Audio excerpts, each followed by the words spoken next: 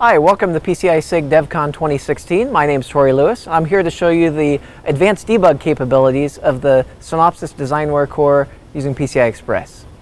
Over here we have the Synopsys HAPS DX7 prototyping platform.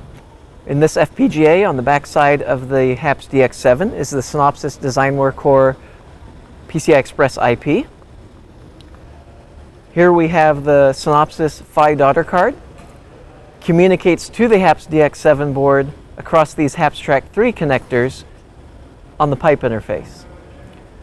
The PHY daughter card then connects to the motherboard across the PCI Express interposer from Teledyne LaCroix. So the Teledyne LaCroix PCI Express interposer connects via this cable to the Summit T38 PCI Express analyzer.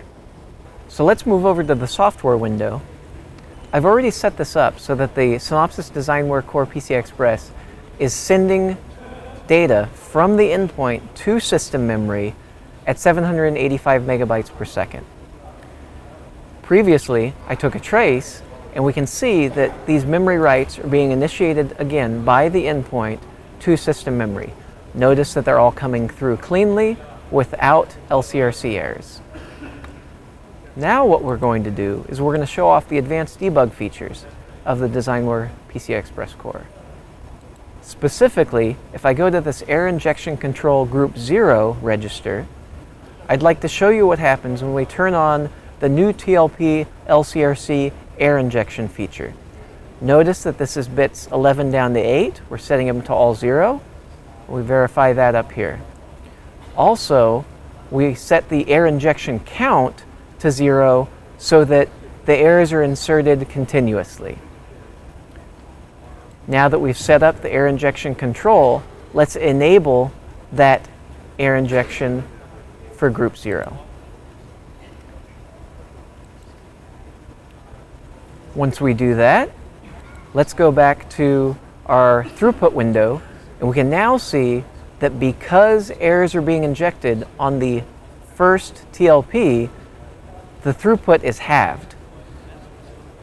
So it goes down to about 378 megabytes per second. Let's go to the analyzer and see what's happening. Taking a new trace, we then see that on TLP 3649, for example, the PCI Express core, because it's been enabled by the advanced debug features, the LCRC is corrupted. Now it's only going to corrupt it on the first packet, so 3649, correlate that down to here. Once the endpoint has replayed that packet, notice that there's no LCRC error. So the first packet gets the LCRC error, it receives a NAC packet from the root complex, then the endpoint replays that packet. This explains why the throughput is halved, down to 378 megabytes per second. Again, let's go back to the configuration viewer. Let's turn off error injection. And we'll see that the throughput again goes back up to 785 megabytes per second.